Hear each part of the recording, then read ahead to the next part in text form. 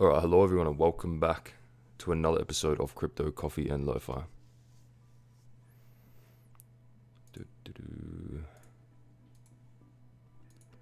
Hope you all enjoyed the weekend.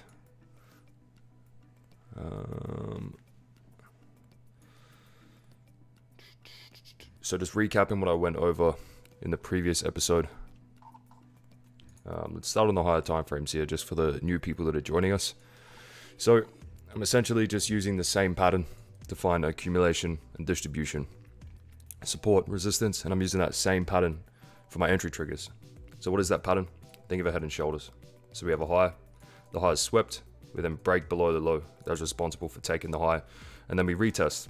If on the retest we can form the same pattern again, that's distribution. Now there are a few other aspects to this, but I won't go over that. If you're interested in any of this, click the link in the description below, pick up a copy of the strategy. But let's take a look at Bitcoin on the H4 here. So we swept out of these equal highs, breaking below the lows responsible for taking those highs. And then once we retest, we form the same pattern again here. So here we have a high. Here's the lows responsible for taking that high.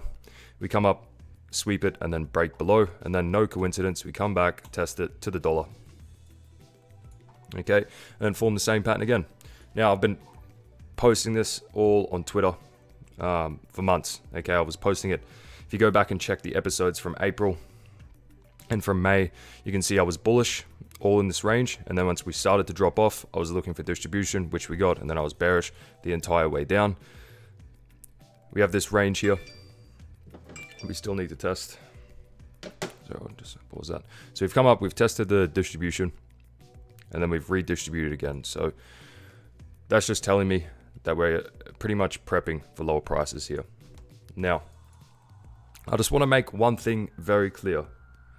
Just because I'm calling the distribution doesn't mean that I'm not long in this zone and doesn't mean that I'm not long in this zone. For example, I was long here, and you can go check the episodes, the previous episodes. I was long on a bunch of alts and got stopped out. I was long on a bunch of alts yesterday and I got stopped out.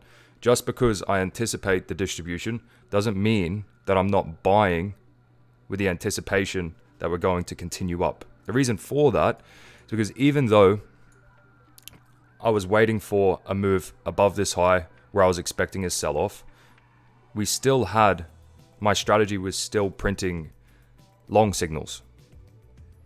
So there's a lesson in that, and I guess it's important to always favor the actual setup over what you think is going to happen.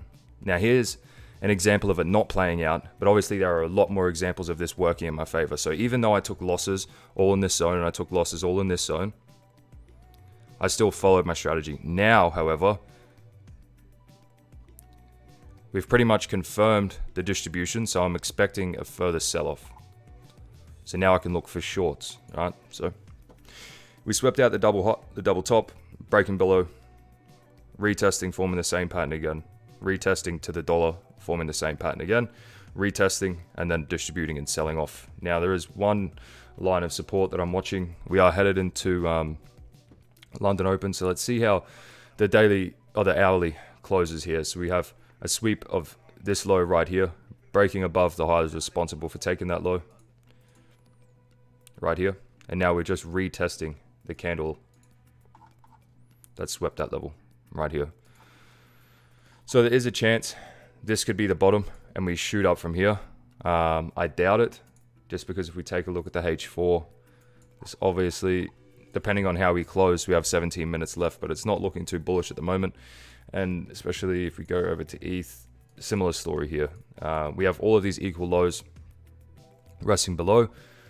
And there's not really any sign of support. Support being just the same pattern. So a sweep of a low, then a retest. See if we move up above and then we start to retrace. I would say that this is the level of support right here. So on Bitcoin, we have that level of support. Ethereum, we don't. So I'm thinking that if we see a move up, it'll just be temporary when we'll then sell off. However, this is just my analysis. So even though I'm expecting a sell-off, I still need to wait on the entry trigger. So for Bitcoin, what would the entry trigger look like? It would look like a retest of this level. and the same pattern forming again. So I could be wrong. Obviously, we could just head up here. If I am wrong though, if this is bullish and this level is going to hold, then expect something like this on the lower time frames. And if we do get that, then we can look to long into this level. And as long as we don't then redistribute at this level, then we should be good to continue up. If we do continue up and we do see the accumulation and we don't see distribution here, expect this high to be taken. Then once this high is taken, expect this high, and then we can look for the bull market to continue.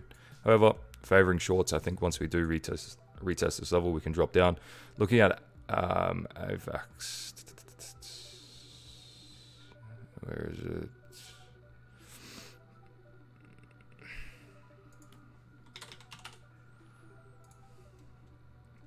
So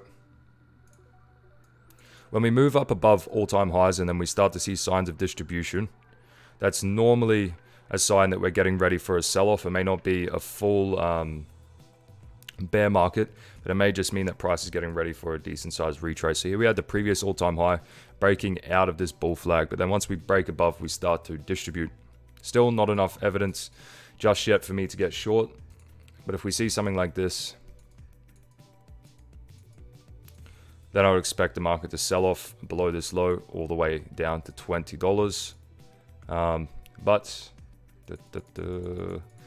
if I'm wrong, and if Bitcoin and ETH both want to continue up from here, then we do have some lower time frame bullish levels around this zone. If we see the reaccumulation right here, I'll ditch my bearish bias temporarily. As long as we don't then see the distribution at this level, then we should be good to continue up into around $100, and then we can go from there.